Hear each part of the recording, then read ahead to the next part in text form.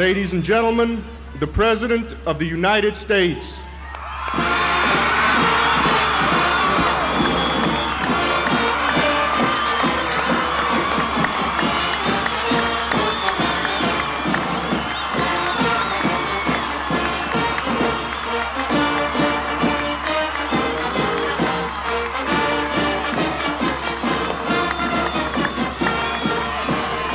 Four more years.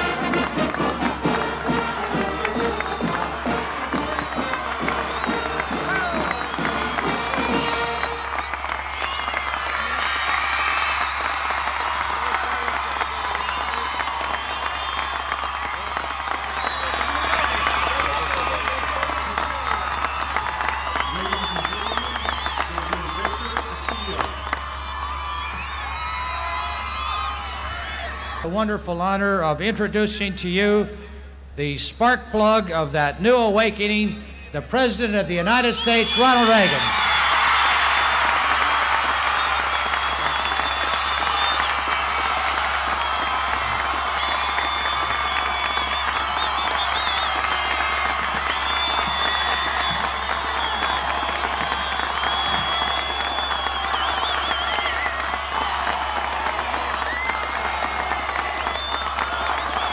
Thank you.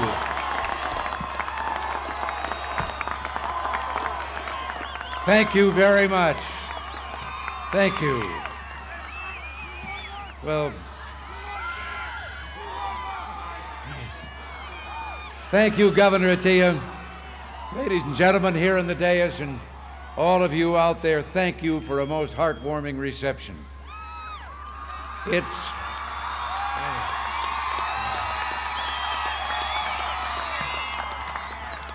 It's great to be back. Great to be back in the beautiful state of Oregon, and it's great to be back in the proud town of Medford.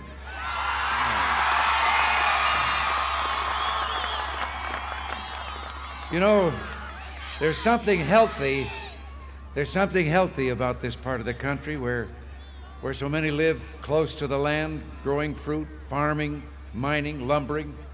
It's a life that produces qualities like character and self-reliance. Indeed, I can think of a few liberal Democrats that I wish could come here to see it and then stay. But no, wait a minute. You're right. That wouldn't be fair to the people of this good town.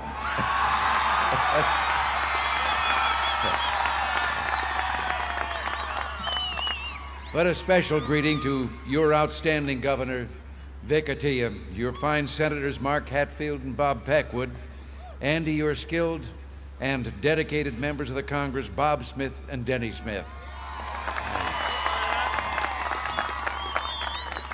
Believe me, we couldn't have accomplished all we have without the help of determined Republicans like Denny and Bob in the House and a Republican majority, including Mark and Bob, in the Senate.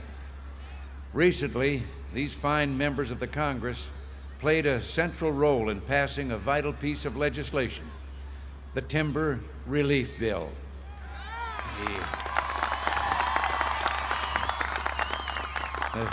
The timber industry here in the Pacific Northwest has seen more than its share of hard times, and this legislation will enable the industry to gain the full benefits of our economic expansion. For thousands, this bill will mean more jobs, more opportunity, and renewed hope. And I'm happy to tell you that just a few days ago, last week, I signed that timber bill into law.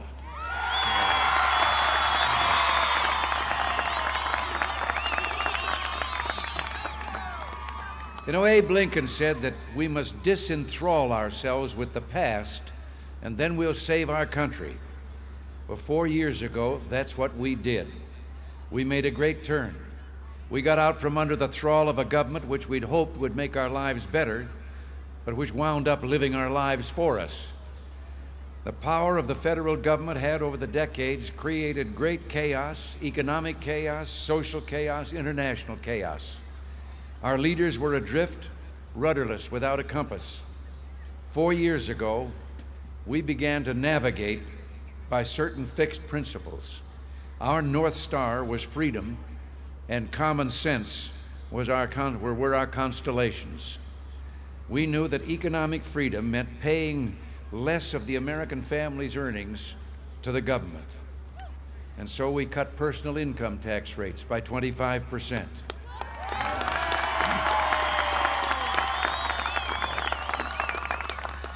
We knew that inflation, the quiet thief, was stealing our savings, and the highest interest rates since the Civil War were making it impossible for people to own a home or start an enterprise. We knew that our national military defense had been weakened, so we decided to rebuild and be strong again.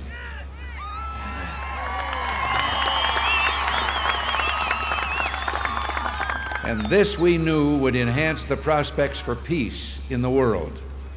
It was a second American Revolution, and it's only just begun.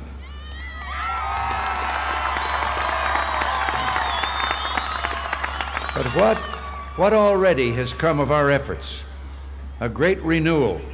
America is back, a giant re-emergent on the scene, powerful in its renewed spirits, powerful in its economy, powerful in the world economy, and powerful in its ability to defend itself and secure the peace.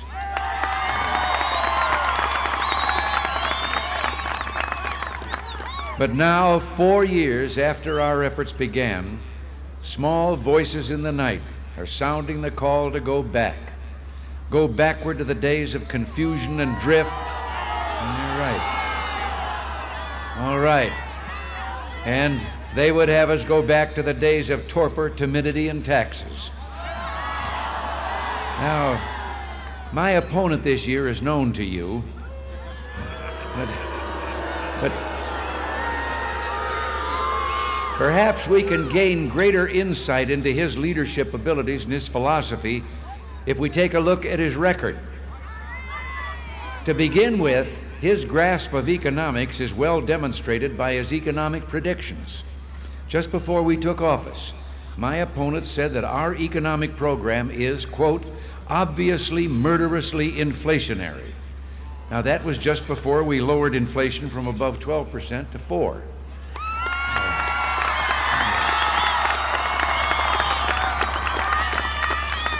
Just after our tax cuts, he said the most he could see was, quote, an anemic recovery. That was before our economy created more than 6 million new jobs in 21 months, and just before nearly 900,000 businesses were incorporated in less than a year and a half. My opponent said that our policies would deliver a misery index the likes of which we haven't seen in a long time. And there was some truth in that. You know, you get the misery index by adding the rate of unemployment to the rate of inflation. And they invented that for the 1976 campaign. And they said that Jerry Ford had no right to seek re-election because his misery index was all of 12.6. Now, they didn't mention the misery index in the 1980 election because it had gone up to more than 20. And they aren't talking too much about it in this campaign because it's down to 11.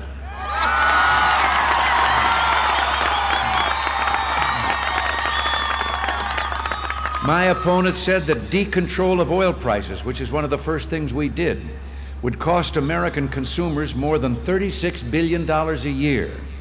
Well, we decontrolled oil prices, and the price of gas went down 8 cents a gallon, and they're still headed down.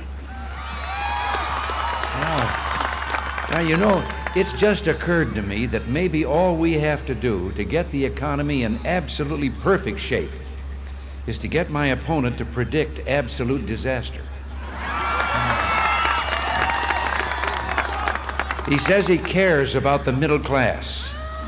Yeah, but he boasts, I have consistently supported legislation time after time which increases taxes on my own constituents.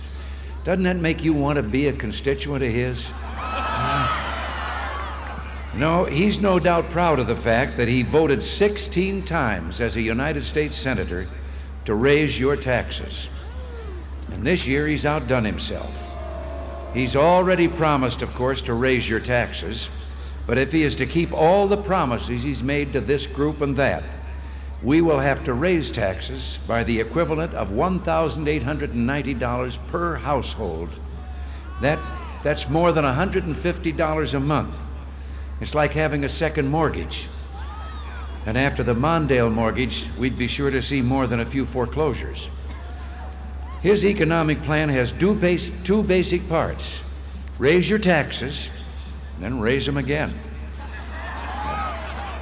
But I got news for him. The American people don't want his tax increases, and he isn't going to get his tax increases.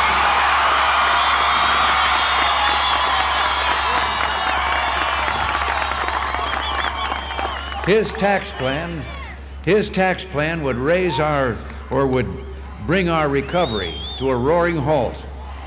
But I'll give it this. His plan did give me an idea for Halloween.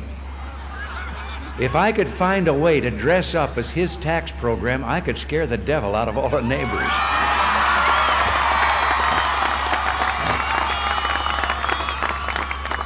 The difference between us is simply this. He sees an America in which every day is tax day, April 15th. We see an America in which every day is the 4th of July, Independence Day.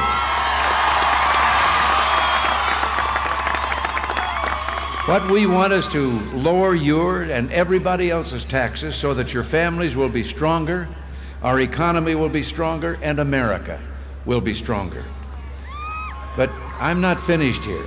I'm proud to say that during these last 4 years, not 1 square inch of territory has been lost to communist aggression.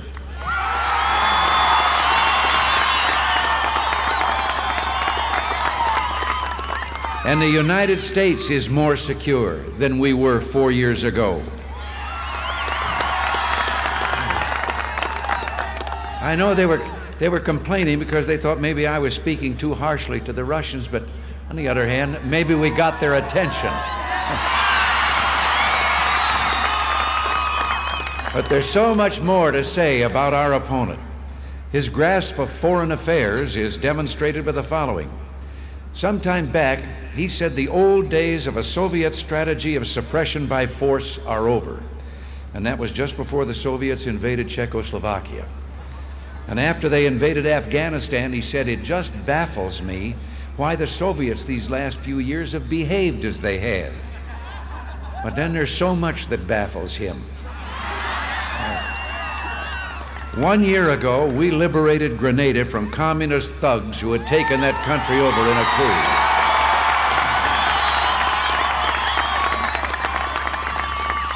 And my opponent called what we did a violation of international law that erodes our moral authority to criticize the Soviet invasion of Afghanistan. Well, still I'll say this, his administration did mete out strong punishment after Afghanistan. Unfortunately, they punished the American farmer, not the Soviet Union.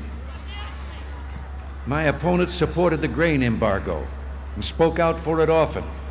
He even questioned the patriotism of a senator from his own party when that senator called that embargo just what it was, unworkable and unfair. Now he seems to have changed his tune. He says he privately opposed the embargo, very privately. As a matter of fact, he has in the last several months claimed that he opposed a number of the administration's policies when he was vice president. But as Jody Powell, who was also in that administration, said, quote, "I guess I was out of the room every time it happened." After the Sandinista revolution in Nicaragua, Mr. Mondale praised it, saying, "Winds of democratic progress are stirring where they have long been stifled." But we know that the Sandinistas immediately began to persecute the genuine believers in democracy and to export terror. They went on to slaughter the Mosquito Indians, abuse and deport church leaders, slander the Pope, and move to kill free speech. So why isn't my opponent speaking out now about those winds of democracy? More recently, he failed to repudiate the Reverend Jesse Jackson when he went to Havana, stood with Fidel Castro and cried, "Long live Cuba, long live President Fidel Castro, long live Che Guevara." I could say of his economic program that he will either have to break his promises or break the bank, but I won't say it because Senator John Glenn, a Democrat, already has said it. I could call his economic program a collection of old and tired ideas held together by paralyzing commitments to special interest groups. But I won't, because Senator Gary Hart, a Democrat, has already said that. I could predict that he will create deficits more than twice what they are now, but I won't, because Senator Fritz Hollings, a Democrat, has already said that. Now, if on political issues my opponent dares to be wrong, on domestic policy issues he has the courage to be cautious. A line item veto to help control wild government spending. No, he says that's not part of the liberal agenda. Well, as governor of California, I had a line item veto. Your governor has a line item veto. 42 other governors in the United States have a line item veto. And you know something? It works. And it would work at the federal level if we can get them off the dime and get it. He's long opposed enterprise zones to help the most economically troubled neighborhoods in the country. But then a few weeks ago he said he's for them. Well, if he's for them, why doesn't he ask his friend Tip O'Neill to stop blocking the enterprise zone bill, which is buried in a committee of the House of which he is the Speaker? This month, an American woman walked in space, the first to do so. Catherine Sullivan made history, and she returned to a space shuttle in which some of the great scientific and medical advances of the future are being made and will be made. Ours, cures for diabetes and heart disease may be possible up there. Advances in technology and communication. And that's why I support the space shuttle. But my opponent personally led the fight against it and called it a horrible waste and tried to keep it from even being put into effect. The truth is that my opponent's campaign, if it were a television show, it would be, let's make a deal. You get to trade your prosperity for whatever is behind the curtain. If his campaign were a Broadway show, it would be promises, promises. And if his administration were a novel, it would only have a happy ending if you read it from the back toward the front. Now, I've probably been going on too long here, but but the point is we made a great turn in the road in 1980. And we were right to take command of the ship, stop its aimless drift, and get moving again. And we were right when we stopped sending out SOS and started saying USA again.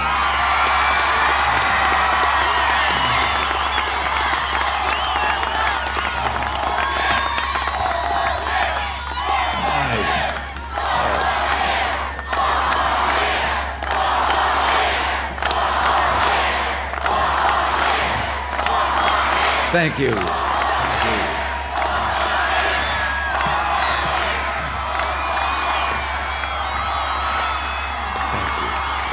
Well,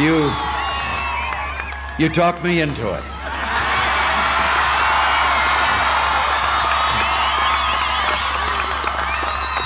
And let me say here that the 1984 election isn't just a partisan contest. I was a Democrat once for a great part of my life, and I always respected that party.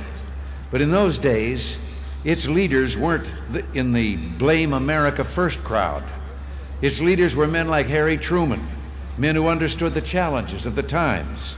They didn't reserve all their indignation for America. They knew the difference between freedom and tyranny, and they stood up for the one and they damned the other.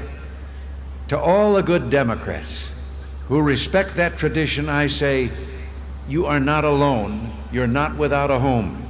We're putting out our hands and we're asking you, and I hope there are many in the crowd, come walk with us down this new path of hope and opportunity, and in a bipartisan way, we'll save this country.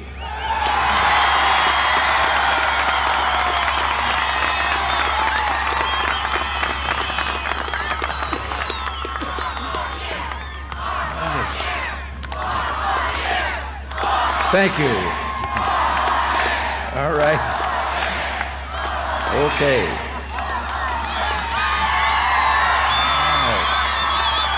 All right. And now let me say something. I got interrupted trying to say this last night. Ran out of time. To the young people of our country. Look at that.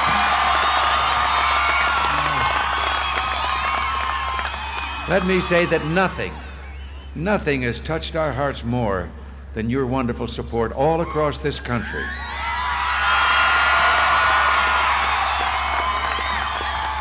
And you are what this election is all about. It's your future that we care so much about. I didn't get a chance to say it last night, but my next line was going to be, your generation is something special.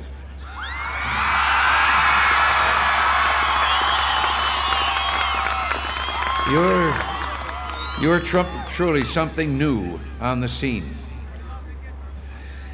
Your idealism and your love of country are unsurpassed. And I consider it our highest duty to make certain that you have an America that is every bit as full of opportunity, hope, confidence, and dreams as we had when we were your age.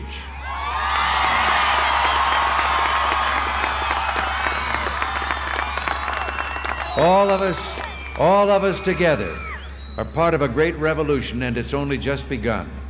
We'll never stop. America will never stop. We never give up. We'll never give up on our special mission. There are new worlds on the horizon, and we're not going to stop until we all get there together. America's best days are yet to come. You ain't seen nothing yet.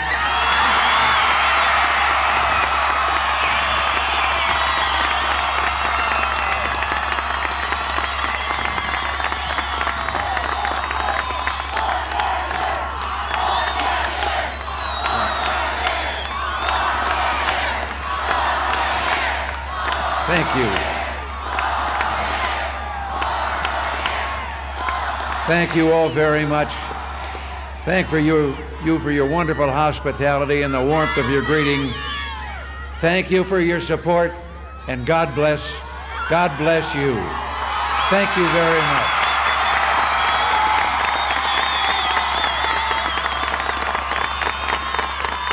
Thank you. Mr. President, we here in Reagan country, Southern Oregon, would like to show you our affection with a genuine Oregon bear hug. And here to present that Oregon bear hug is the Medford Huggy Bear.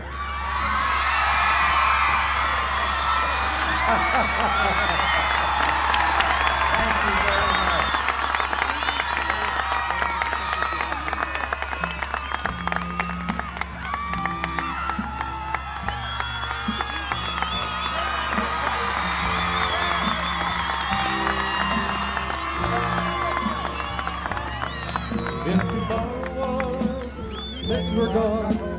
I worked for all my life, and I had to start again with just my children and my wife. I thank my lucky stars to be living here today, 'cause the flag still stands for freedom, and they can't take that away. But I'm proud to be an American, where at least I know I'm free, and I won't forget the men who died, gave that right to me, and I gladly stand up next to you when defenders